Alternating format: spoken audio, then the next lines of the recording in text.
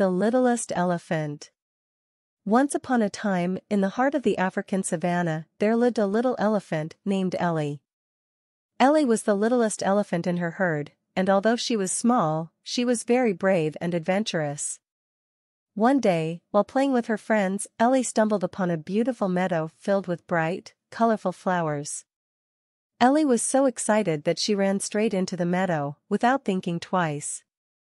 As she was enjoying the beautiful flowers, she suddenly realized that she had wandered too far from her herd and was now lost in the savannah.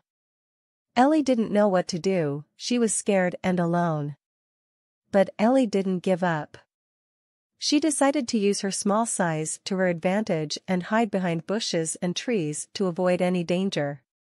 She also used her keen sense of hearing to listen for the sounds of her herd.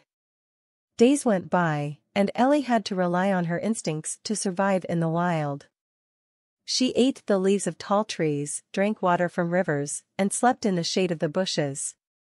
Finally, after what seemed like an eternity, Ellie heard her herd in the distance. She ran towards the sound, and soon enough, she was reunited with her family. Ellie's family was overjoyed to see her, and they welcomed her back with open arms. They knew that Ellie was brave and had shown incredible strength in the face of danger. From that day on, Ellie became known as the littlest elephant with the biggest heart.